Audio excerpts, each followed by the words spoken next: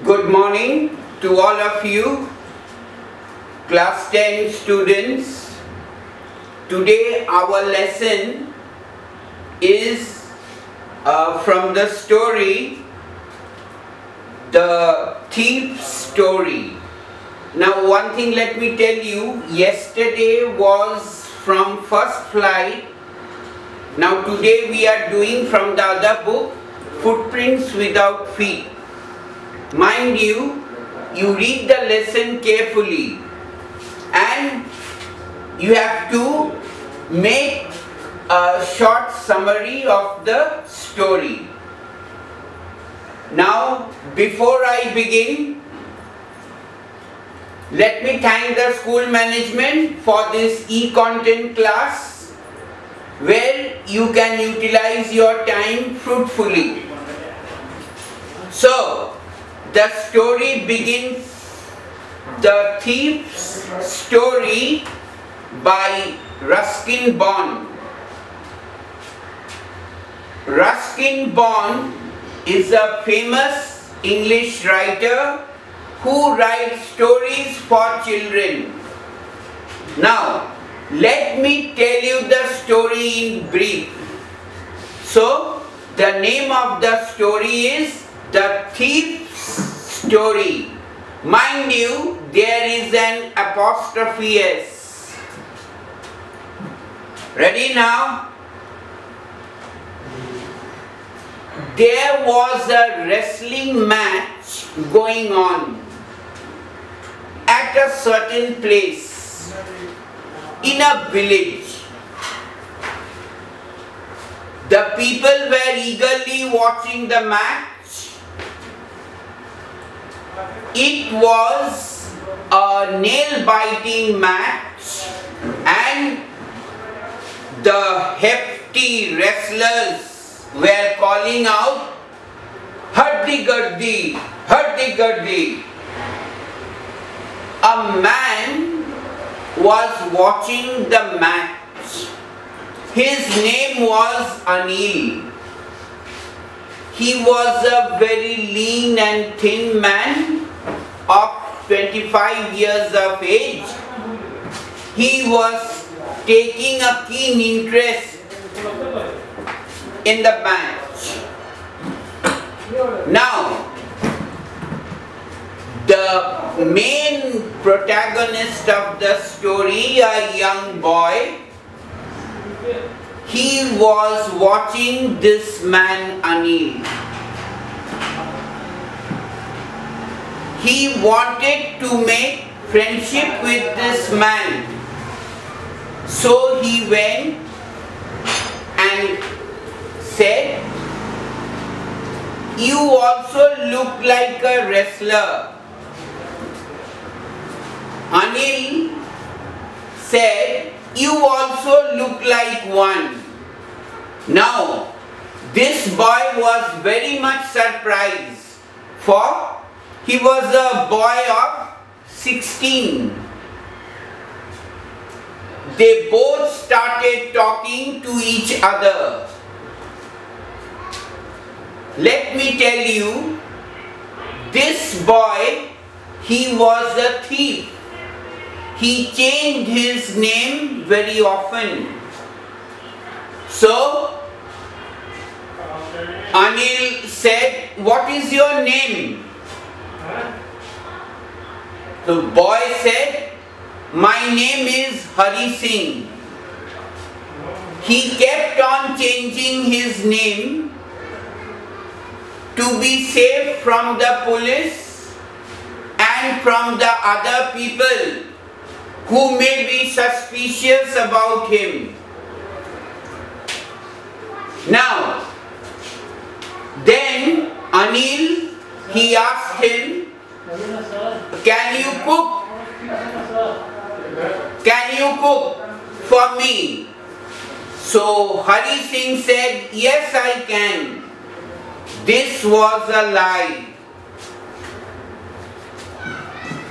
This was a lie, his first lie. He followed Anil to his house. Anil took him to his small room crossing the sweet shop. Then over there he told him he had to sleep on the balcony, and he made his first meal. It was so bad that Anil threw it out in the street, and he told Hari Singh to be off next morning. Hari Singh was very clever. He had carefully studied the expression of his master's face. Then he understood that Anil is a very serious type of man. He was born with the milk of humanity. So he kept quiet and did his work. Now, he made money from his shopping. Whatever money he got, he made some profit because he did not get any payment. Anil, he used to write for the magazine, and he made money by fits and starts. Fits and starts is an idiomatic expression which means often. So he told Hari Singh that now I can pay you. Hari Singh was very happy. He was waiting for a golden opportunity to steal the money. So he was very happy to show his art, because it was a long time since he did not practice stealing. The story goes on like this. It was a cold night in the month of November. So Anil was fast asleep. He got payment. He tucked the money underneath his pillow. Hari Singh watched him very carefully. Anil went off to sleep, and Hari Singh slowly crept and stole the money. He counted the money. It was total 600 rupees, 50 rupees notes. He put the money in his waist. He was dressed in pajamas, and he left the house. He ran in the streets to go away from here, and he was thinking that if I will run fast, I can get the 10:30 Lucknow Express. When he reached the station, the train was about to leave. Hari Singh, he was also running. Then suddenly he stopped. He stopped. The train left. Hari Singh thought that I had been doing this for so many years, but now I have realized that Anil, he was a gentleman. He showed compassion and also humanity. Anil taught him how to read and write, adding, subtraction, all these things. So Hari Singh was a changed man. He listened to the voice of his conscience. He returned home that night and he saw Anil was sleeping. He quietly opened the door. He came inside. He kept the money in the previous place where it was, underneath his pillow. The next morning, he saw Anil got up before him. He made hot tea for him and he gave him a 50 rupees note. Anil gave him a 50 rupees note.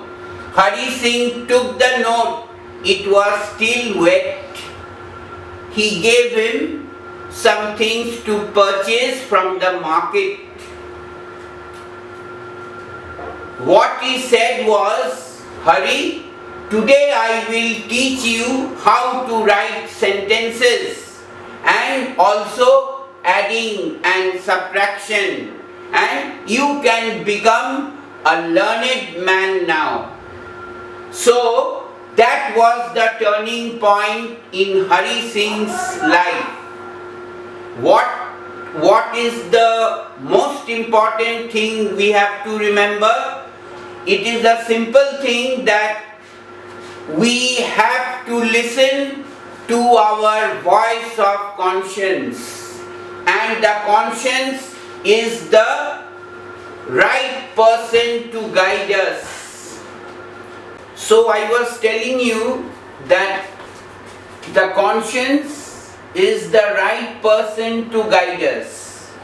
I'll be ending the lesson, just a few lines. Students, you know one thing, Ruskin is a famous story writer, especially for children. He writes magical stories. All his stories are heart-touching.